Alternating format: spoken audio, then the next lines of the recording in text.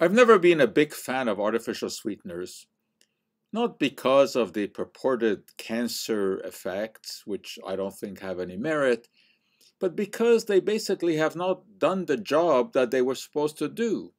They have not cut into the obesity epidemic. And of course, that's why people take these sweeteners to try to lose weight. But now there's another concern that has arisen. In a study published in Cell by researchers from the Weizmann Institute in Israel, and Cell is one of the most reputable journals in the world, what these researchers found was that when they gave artificial sweeteners to people, and they studied aspartame, sucralose, saccharin, and stevia, that for two cases, that is in the instance of sucralose and saccharin, there was an increased chance of glucose intolerance. Now, what does that mean?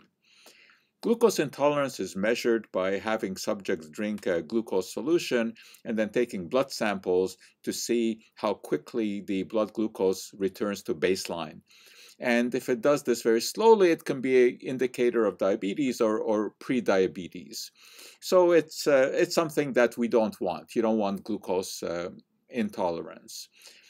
But of course, seeing this glucose intolerance raises a question: what is causing it? And at the same time, these researchers discovered that there was an alteration in the gut bacteria of these subjects. Now, the human body has about 30 trillion cells, but we are also host to about 39 trillion bacterial cells, mostly located in the gut.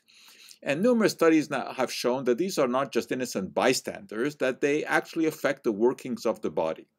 So we had a situation here where there was an increased glucose intolerance in people who had a change in their bacterial flora.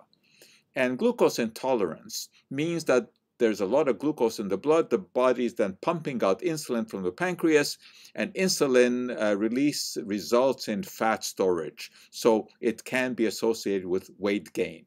So this is a situation that needs to be looked into.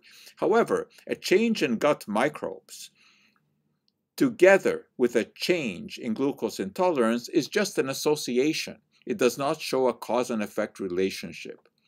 But in this instance, the researchers went one step further. They took gut bacteria from subjects who had shown a trend towards glucose intolerance and fed those bacteria to mice that had been raised in a sterile environment, so they were free of any bacteria.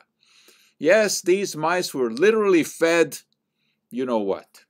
And interestingly enough, the mice that had been treated with gut bacteria from people who had shown glucose intolerance developed glucose intolerance themselves. That's pretty interesting. So what do we make of this?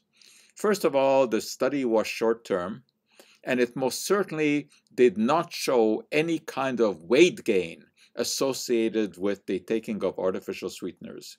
It is of academic interest to be sure, just the idea that gut microbes can be affected by taking artificial sweeteners.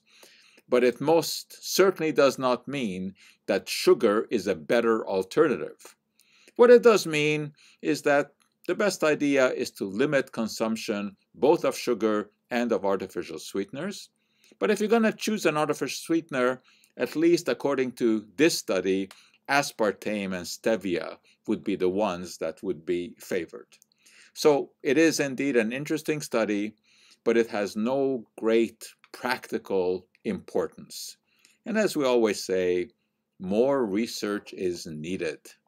And that for today is our Cup of Joe.